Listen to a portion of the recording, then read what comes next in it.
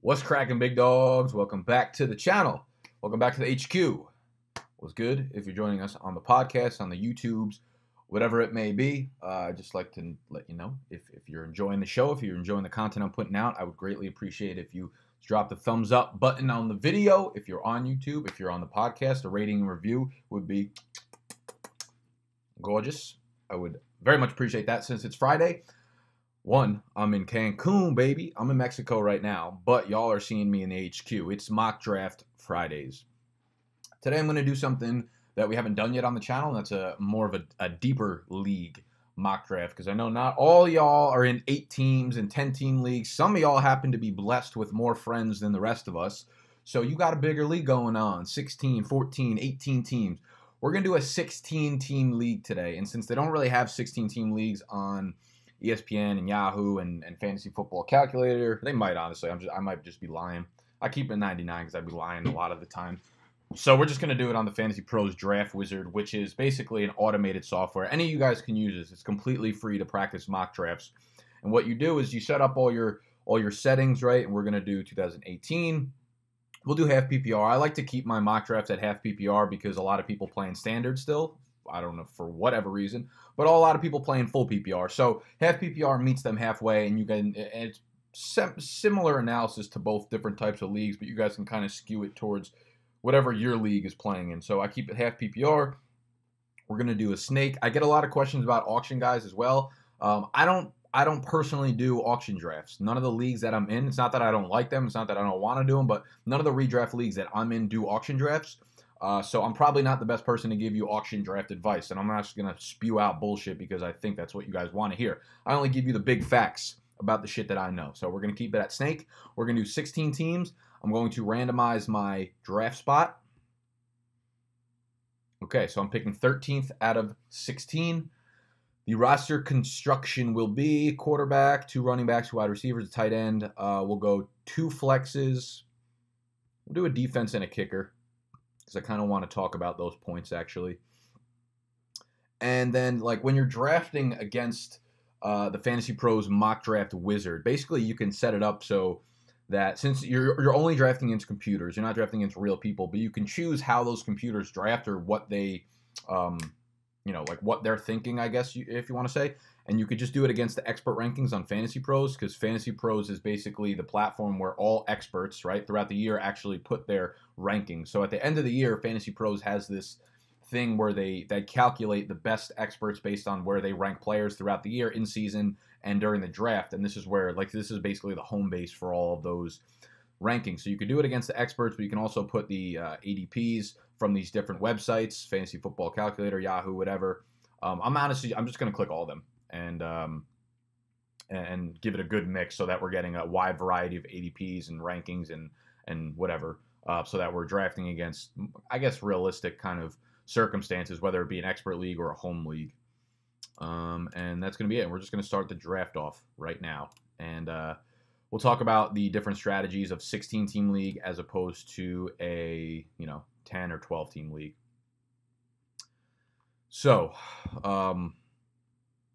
it's unfortunate that neither Fournette or Melvin Gordon fell to me. Now, when I'm thinking of 16-team league, this means a few things. One, the waiver wire is going to be much, much, much smaller throughout the season. I'm just going to hide the drafted players. It's going to be much, much smaller throughout the season, right? So what that means is it's a lot harder to stream positions, right? So there are positions like quarterback, tight end, defense, kicker, whatever, that you might stream. So you have to keep that in mind. The other thing you have to keep in mind is the running back position this year, and most years, I guess, but there's a monster fall off, right? When it goes from the top tier of running backs into like the second, third tier. The question marks rise up very quickly, whereas this year I see wide receiver depth being a very, very, very key part of draft strategies, whereas you can kind of skip out on wide receivers early, go with heavy running backs because they fall off so quickly, and then go with your wide receivers kind of in the mid rounds of the draft. So we'll kind of talk on that as it goes through. Now, this is a really, really, really tricky draft spot because, as I'm just saying, I want to go with running backs early, and I want to get a heavy amount of running backs early in my draft. and go with wide receivers later on. The thing is, you have to remember that when you're in a 16-team league, right? I'm drafting 13th, so I'll have the 13th pick. Then there are, I think, 6 picks in between my next pick, and then I'm obviously out for a long time, and I don't get a lot of draft picks. So you have to be very conscious and very cautious when you're making your picks in these bigger leagues. So obviously you see this whole second tier of wide receivers chilling. Julio, MT, Keenan Allen, and you would love to have one of those players. However, I'm talking about I want to have a top tier running back as well, because I would highly suggest, even if you do value-based drafting, I would highly suggest not going with wide receiver to start off, because you're going to put yourself at a cinch later in the draft if you don't go with running backs early on, because the depth falls off so quickly, and you're going to be you're going to be banking on one of these guys down here, whether it's a rookie that you're kind of unsure about, or whether it's like a Tevin Coleman as your RB1 or 2. It's really tough to get through the year because the running back position is so valuable. The top tier guys perform the mid tier guys very, very heavily, especially compared to top wide receivers to mid tier wide receivers. So the point I'm trying to get across is you want a top running back. Now, I'm going to do something that a lot of people will disagree with here. While Julio and Michael Thomas and Keenan Allen are on the board, I'm actually going to skip out on them, and I'm going to go with Devonta Freeman. Now, I'm not doing this specifically because I love running backs and I only want to get a running back, but I personally have Devonta Freeman, I believe, ranked like 12th overall in my rankings. And I'm actually going to show you this. Let's see. My rankings are obviously in my draft guide. If you haven't checked it out, I have all my rankings and a bunch of other awesome stuff in the draft guide, which you can get on BigDogFantasy.com. I just want to double check my rankings here. Okay, so I have Devonta Freeman 14th overall, and I do have these wide receivers ranked ahead of him, but I'm a lot higher on Freeman than a lot of people, as you can see. So I would be perfectly fine with him as my RB1. It's 1, 2, 3, 4, 5, 6, 7, 8. So he's my RB9. So that considers an RB1 for me, and that's going to be a lot higher than a lot of people. But that means I'm fine with Devonta Freeman there. The other thing to consider is if I were to go with a wide receiver, do you think Devonta Freeman would fall to me at pick at the 2, whatever it is, the 2-3 or the 2-4 spot? I would probably say no.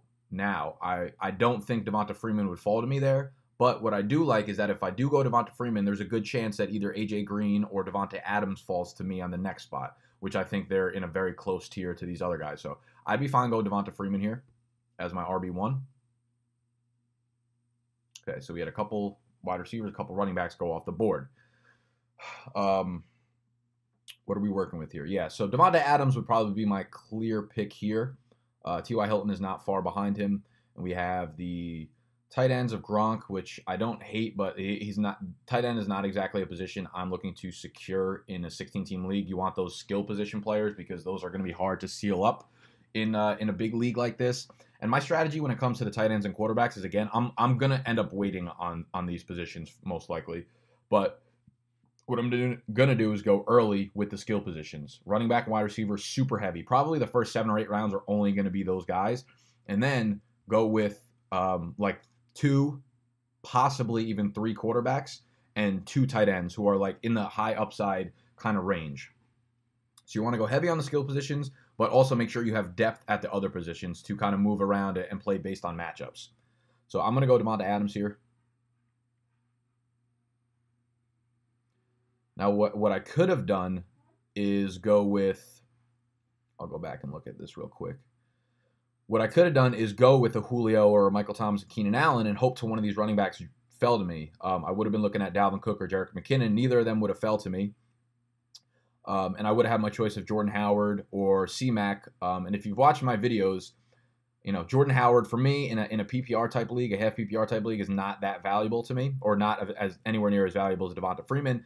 And Christian McCaffrey, I did one of my In the Muck Monday videos where it was McCaffrey versus Devonta Adams, McCaffrey versus Freeman, and I have Freeman ranked way ahead of him. So if I went with like a Julio, then I would have had to grab one of these other running backs in a Jordan Howard or McCaffrey, and I would not have been that happy with them as my RB1. And I'm perfectly fine with Devonta Freeman and Devonta Adams there because, you know, Devonta Adams obviously has the league-leading touchdown upside, being the wide receiver 1 there in Green Bay. Then we saw a bunch of, let's see, so we have the top 3 tight ends went off the board. We have Gronk, Kelce, Ertz. It's so crazy to me that Ertz is going so close to Travis Kelce there. Then the rest were wide receiver, running backs.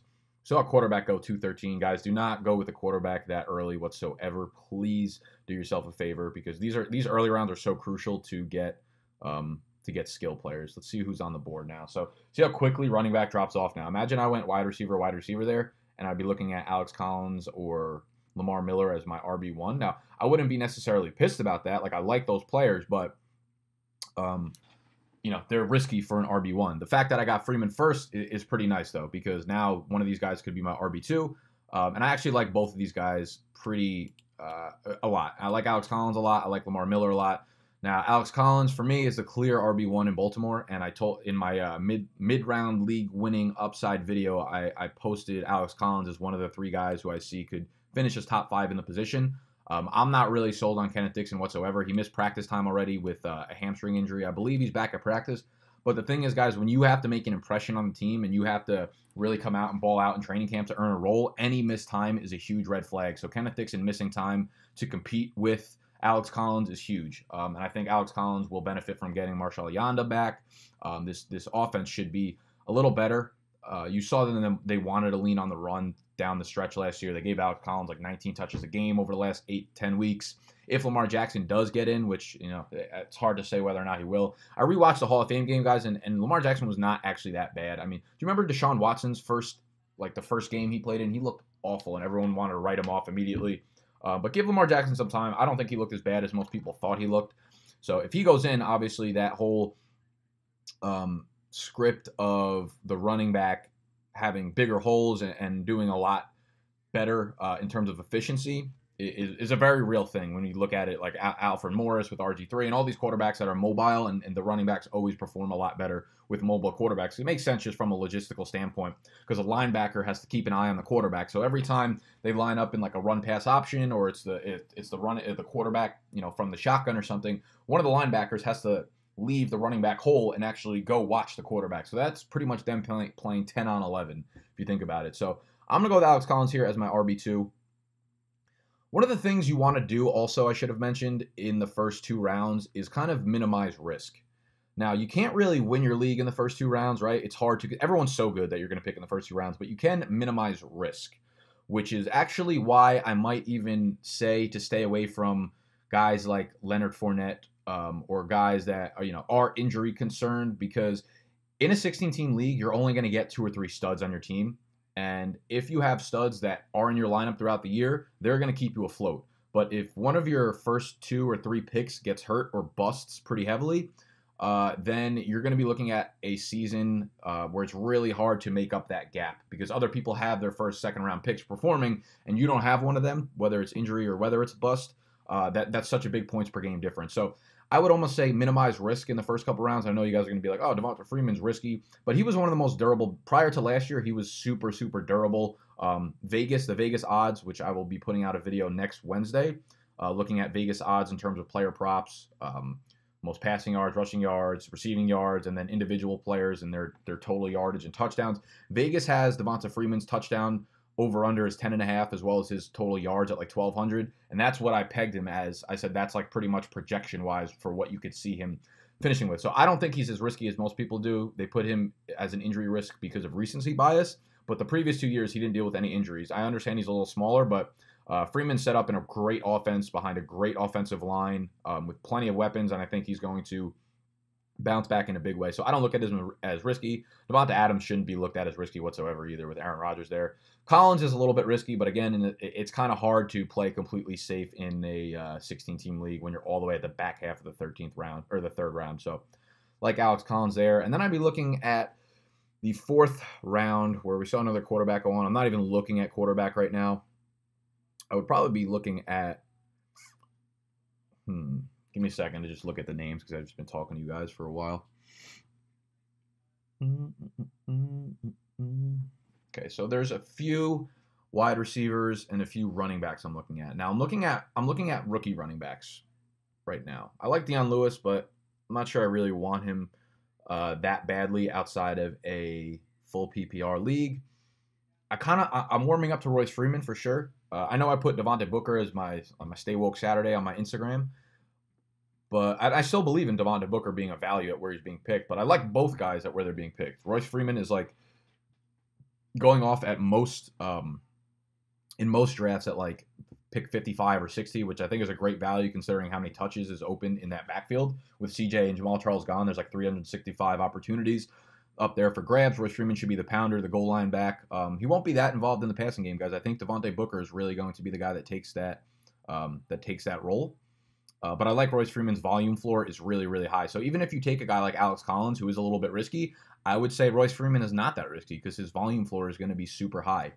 And, you know, Golden Tate's another guy who's kind of safe, but, you know, I did the Golden Tate versus Marvin Jones in the muck, and I like Marvin Jones more. However, again, there's a lot more depth at wide receiver. Like, I can wait 2 or 3 rounds and still get guys like Emmanuel Sanders or Randall Cobb or Cooper Kupp, even Marquise Goodwin, who I'm definitely gaining on, Nelson Aguilar, all these things. Let me run. I'll be right back and let me grab my charger. Charger. Yeah, trick, yeah. Hang. So that's a reason why I'd probably be looking to go with even another running back. So I'm pretty cool going with at least 3 running backs in the first 4 rounds. If you have good value at 4 running backs, I'd be perfectly fine with that as well. So I'm actually going to go with Royce Freeman here.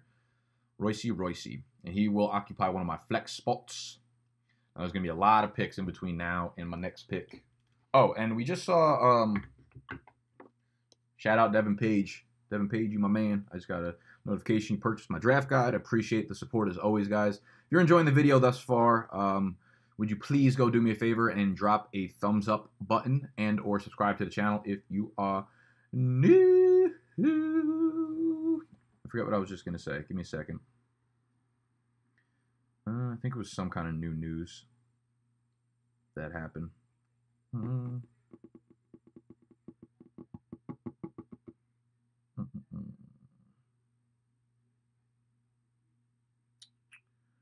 Oh, okay. Yeah, because I was just talking about, who was I talking about? I was looking at Kelvin Benjamin. So Corey Coleman just got traded to the Bills. This is kind of an interesting move. We heard the rumors pretty much all offseason about how Corey Coleman was, the discussion of trade reports and how they were looking to move him. They finally moved him to the Bills for a 2027th round pick. So they used a first-round pick on him 2 years ago, and now they moved him for a 7th-round pick, which is not for another 2 years, which is even less valuable in next year's 7th-round pick. So it's almost like nothing. So it tells you how bad they wanted to get Corey Coleman out of the way. What this means for Corey Coleman, it's definitely not good. He is someone that I'm not necessarily looking to draft. It hurts Kelvin Benjamin's upside, or not upside, but his floor, because prior to the trade, Kelvin Benjamin was a guy who was kind of penciled in for like 110 targets, 120 targets just by default. He still will be the red zone option, but it's an offense that probably won't be in the red zone that often. Now you have Corey Coleman moving out of there. So that leaves the way for Antonio Callaway. Let me see if they wrote anything up on Callaway. Ooh, I like this right here. I love this. Deshaun Jackson has increasingly been working from the slot. And the Bucs plan to start Chris Godwin. Let's go. Dude, I love Chris Godwin. I've been trying to hype him all summer. I own him on all of my dynasty leagues, thank God. He's going to be a beast when they start him. And it's going to be funny when he's the wide receiver 1 there over Mike Evans soon. Gerald Everett, shoulder injury. Hang. What was I looking for? Oh, Callaway. So that's the other guy. Callaway. Hope I spelled that right. Nope. How the fuck do you spell Callaway? Oh, it's all A's, huh? See what you did there, Mr. and Mrs. Callaway. So his stuff is looking good from camp. Tore up defensive backs in one-on-one drills. I mean, that's who cares? So this is probably the reason why they got rid of Corey Coleman, because they used their 4th-round pick on this kid, Antonio Callaway, out of Florida. Callaway did not play NCAA football last year for off-field, I don't know, some issues made him sit out, but he was an absolute stud, and most people penciled him in as a first-round talent, had all the off-field issues not taken place. So that will give him a chance to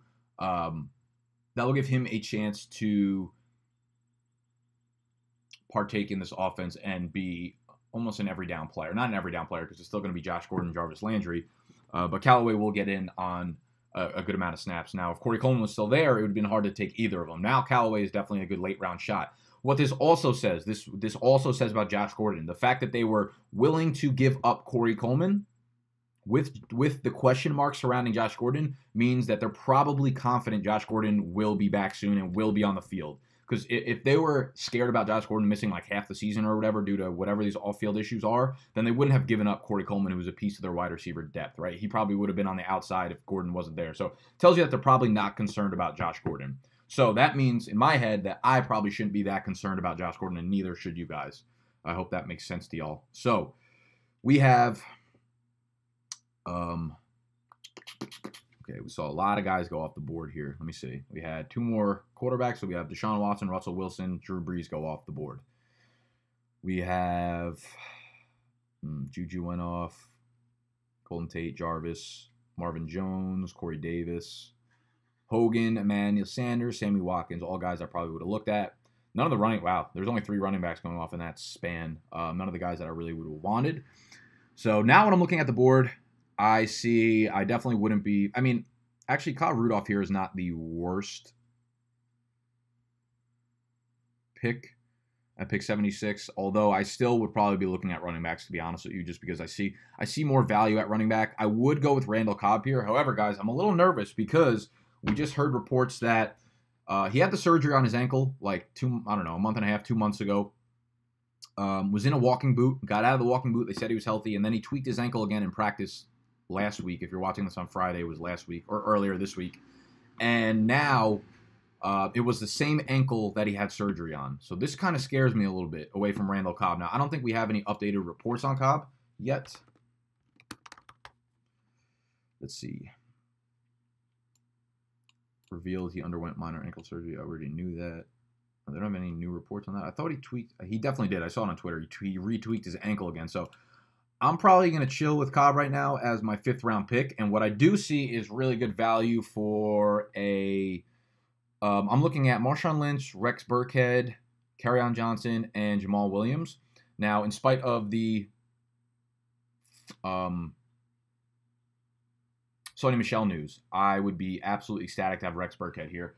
Now, you guys know I've touted Sony Michel throughout this summer a ton. But guys, you got to be realistic. You fall in love with ADPs, you don't fall in love with players. Although I really like Sony Michel as a player. However, this knee scope, whatever they're saying, is crucial because, again, it goes back to the point I made with Kenneth Dixon, whereas it's not necessarily the fact that Michel is supposedly going to be back in 10 days or whatever, even though Dr. Jesse Morse tweeted out yesterday he thinks it's going to be more than like 3 to 4 weeks.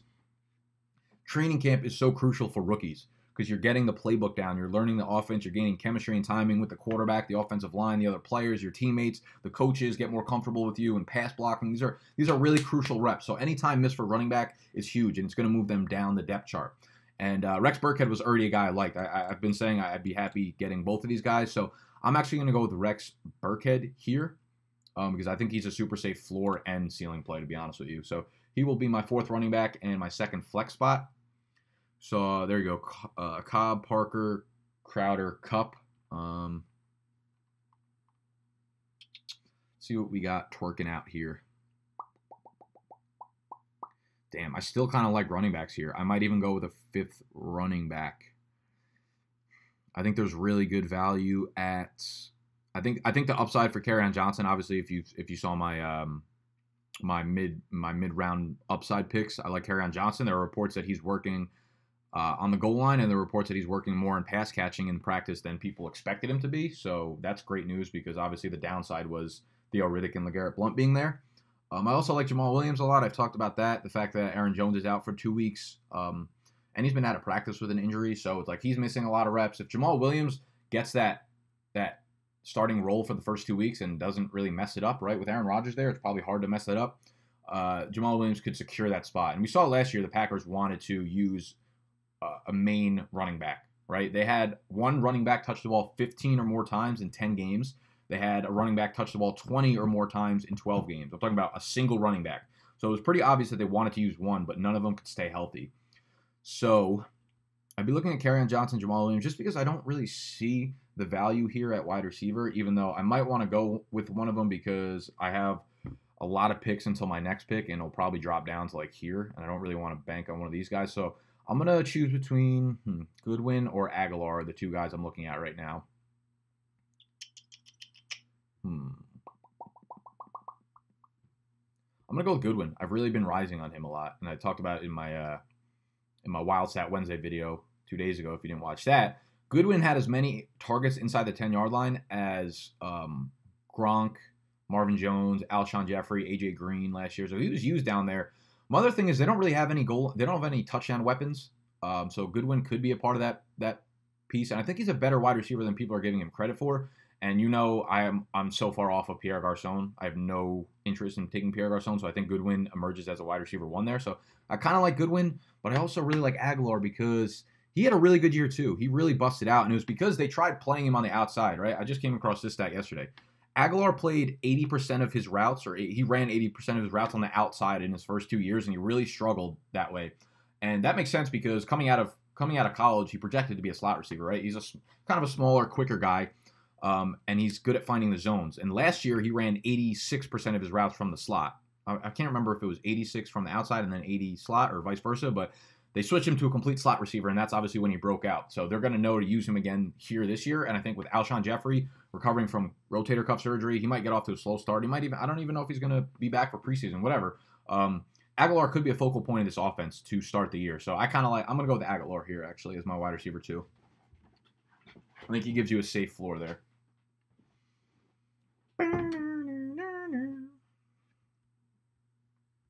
Wow, that's crazy.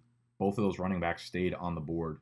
So good call by me going with wide receivers because those dropped off pretty quickly, as well as the tight ends and as well as the quarterbacks. So I want a this is tough now because Andrew Luck is still on the board, and I'm sure I think he's going to be healthy this year. But there's still Kerryon Johnson and Jamal Williams there. Tight end is going to fall off quickly. So I think what I'm going to do is, since quarterback is so deep, I'm still going to wait on quarterback. And this is what I would normally do in any size league pretty much. But I will end up snagging 2 quarterbacks. I'll probably go with a running back and a tight end here. Now, my strategy with tight end in these deeper leagues is definitely going to be, especially if I wait on it and if I don't get one of the top tight ends, which obviously I'm not getting anymore because we just saw Kittle, Trey Burton, Jordan Reed, Kyle Rudolph go off the board. I would be trying to grab 2 of them. I have my eye on O.J. Howard as a guy that I'm getting more and more in tune with, and I'm liking a little bit more and more. I was reading Evan Silva's team preview for the Bucks yesterday, and look at this paragraph he wrote on O.J. Howard. So O.J. Howard played much more of a combination tight end role as a rookie, blocking on 60% of his snaps and drawing only 19% of his targets in the slot. Howard earned spikes in playing time and routes run as the season progressed, however, and was wildly efficient over his final 9 games with a 21, 325, 5 receiving line on just 27 targets in weeks 7 through 15. Howard missed weeks 16 and 17 with an ankle injury, but was fully recovered by OTAs. So in those last 7 weeks, his final 9 games, he scored 5 touchdowns, which is absolutely crucial for a tight end position because touchdowns are where you separate yourself. Among 43 qualified tight ends, only Gronk, Hunter Henry, Travis Kelce, and Zach Ertz averaged more yards per route run than Howard's 1.85 clip. And yards per route run is a huge metric that Pro Football Focus always focuses on because it's actually a predictive statistic. It's one of those where you could look back and predict how successful a receiver or a tight end is going to be because yards per route run is pretty sticky year over year. So to see him up there behind those top guys is very, very is crucial. Although a major jump in target volume is difficult to forecast, Howard's ceiling is outrageous if he can carve out more passing game work. So I'd agree with that. Howard is one of those prospects that came out and was like tantalizing. Everyone wanted to see him do well, but they do have Cameron Brate there. Now, guys, I will say that big deal that they gave Cameron Brate, they gave him a $41 million extension this summer. There's almost nothing like guaranteed there. He gets $7 million guaranteed this year, but they can cut him next season with no cap penalty. So that's not really a $41 million contract for Brate. So I think they're realizing that Howard is probably their guy there. I guess they want Brate around for one more year, but if something were to happen to Brate, or if Howard just progressively gets more playing time, which could be the case, because guys, tight ends progress very slowly in the NFL. It's because they have to learn the entire route tree, right? He's a fast guy, so he's learning routes from the slot. He's learning routes from the tight end position. He's got to learn all the routes, hot routes, but he's also got to learn all the blocking assignments. That's tough for a tight end to do in just 1 year. That's why rookie tight ends take forever to develop. So O.J. Howard would be the guy that I have my eye on. David Njoku, I guess, gets a little bump with Corey Coleman out of there, but I still think they're just going to fit Callaway right into that slot, and it's not going to be a big deal. And then you'd have to look at like another tight end for sure behind O.J. Howard, because you're probably not that comfortable starting him at tight end. But I would like Jack Doyle as my tight end. I know Eric Ebron's there, but I have Jack Doyle, infinite greater signs, Eric Ebron with Andrew Luck back. So do you go Luck? Do you go Kerryon Johnson? Do you go... I'm not going to go with a wide receiver here. Or do you go with a tight end? So what I'd be looking at is what's more likely to happen. Am I going to miss out on Kerryon Johnson, or am I going to miss out on O.J. Howard? Now, what I would do is probably look at the teams that are after me. I don't even know if I could see this. I guess because that'd be 13th there. So I'd look at these teams and see. Okay, so neither of those teams have a tight end. So there's a good chance the tight ends start going off the board kind of quickly here. That's interesting. So it's probably better for me to go with a tight end here, because I definitely want either Doyle or O.J. Howard. And I'd be okay if I miss out on Kerryon Johnson, because I could always get Jamal Williams. So we're going to go O.J. Howard here over Kerryon Johnson. Hopefully it works out. So there goes the tight ends, and boom, let's go. So Kerryon Johnson ended up falling again, because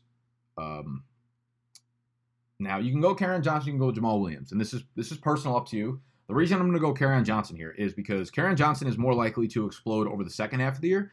Jamal Williams is more likely to have a very big impact over the first half of the year, obviously, because he's going to be starting those first 2 games. When I look at my roster, I already have 4 running backs, right? I already have these 4 guys who are going to give me production immediately. So I don't need someone who's going to give me production in the flex spot or in a starting running back spot right now, which would be Jamal Williams. So I am okay putting Kerryon Johnson on my bench and letting him hopefully win that role and earn that role over a course of time. You know what I mean? And then eventually, once he gets more playing time, he can work his way into my flex spot. So that's why I go Kerryon Johnson, because I don't need immediate production. So we'll go with Kerryon. Okay. Oh, man. Fuck, I was hoping Anthony Miller fell to me. All right, so we're in the 9th round, guys, and this is why you wait on quarterbacks. Ugh. And this is why you go with running backs often and early, because now, if you went like wide receiver early and you didn't get with running backs, like look who you have left to pick from. But you still have some decent wide receivers. If you believe in Chris Godwin, like I do, if you're a Michael Gallup guy, I think all these guys have a lot of upside here still left at wide receiver, but not so much at running back, although I do like Jordan Wilkins a lot. But look at quarterback. I'd be perfectly fine with Matt Ryan as my quarterback in a 16-team league. Plus, I can pair him in the next round. I'll go with Matt Ryan here just to grab him quickly. Boom. Perfectly fine with that.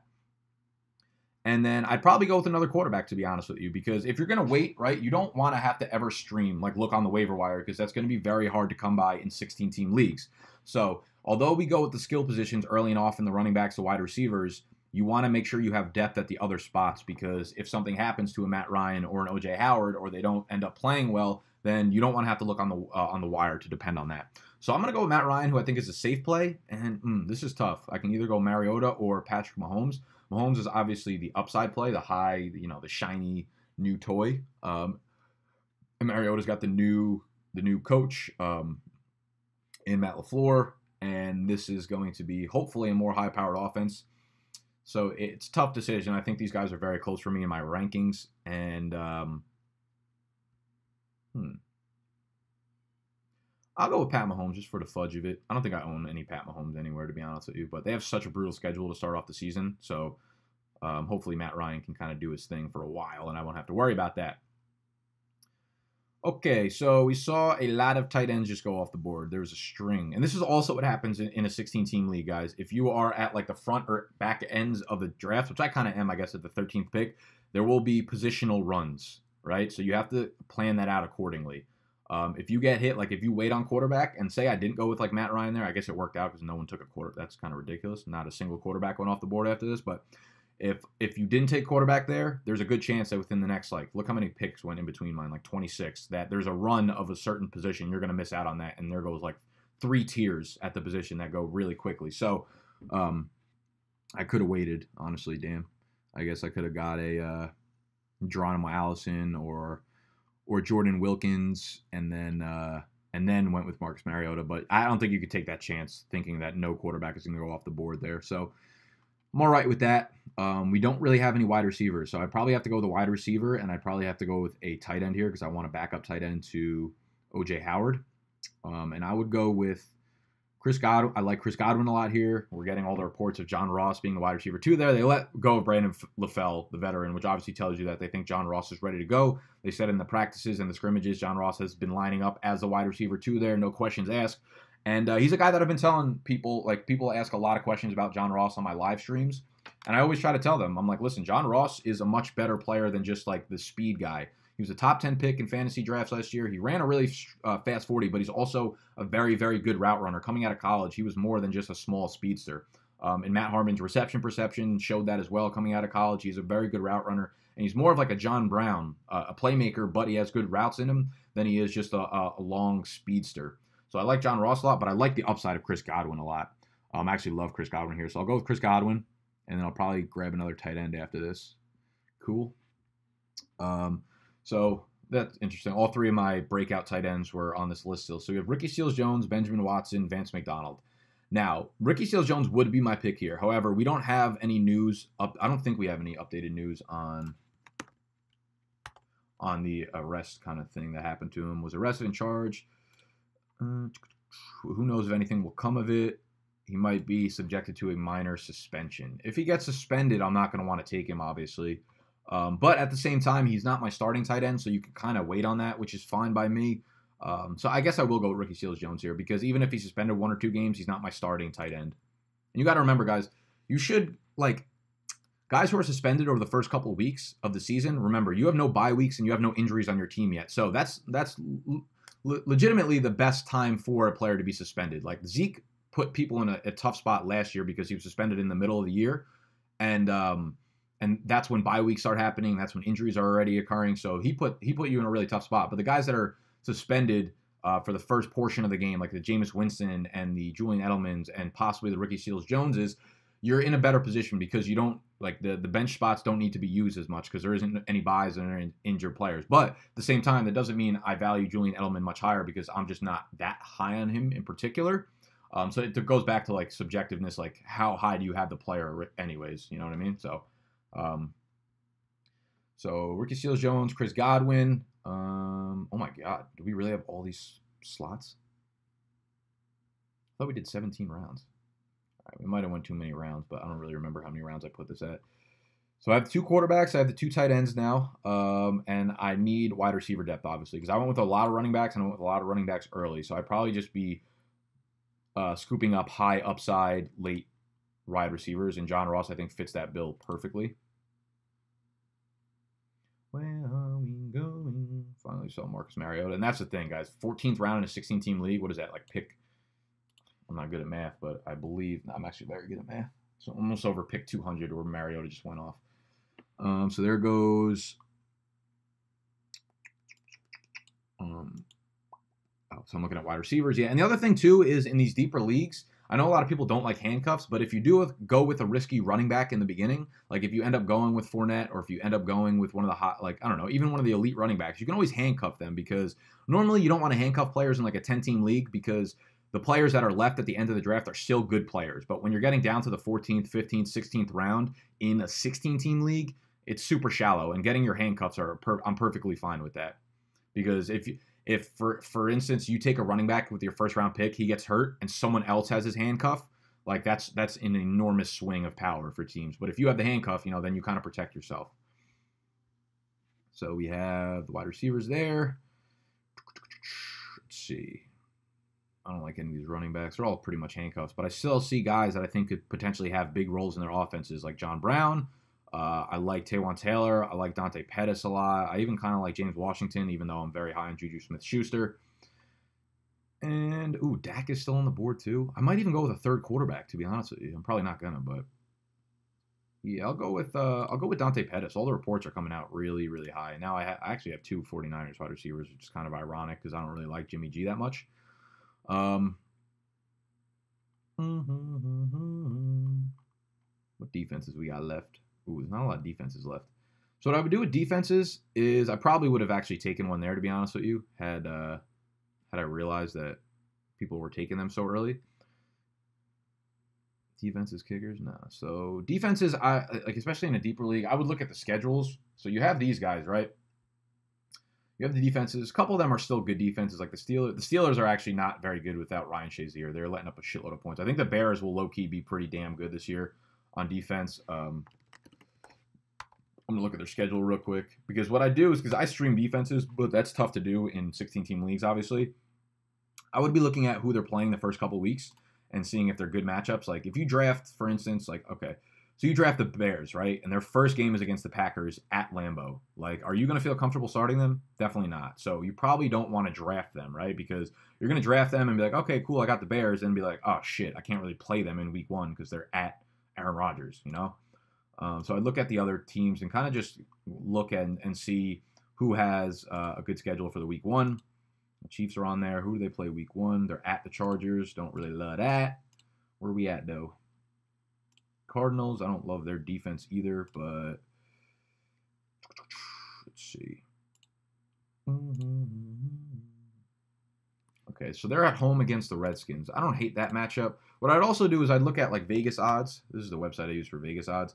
And the three things I look at for defenses for fantasy is, one, a low over-under. So the projected total points scored in the game is going to be low. I look at favorites, and I look at, like who's going to win the game, who's got a bigger point spread, and being the home team. So those are kind of my three criteria. So I look at the Cardinals game. Where do we see it? See, I'm playing chess, not checkers over here. So the over-under is so low in this game. 36 points. Wait, why are all the over-unders so damn low? This has got to be a mistake. Oh, this is preseason. I was like, what?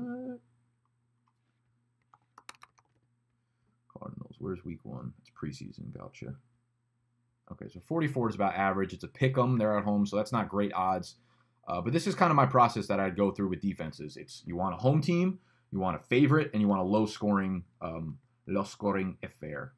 So I just look and see who's got. So the Packers are heavy favorites against the Bears week one.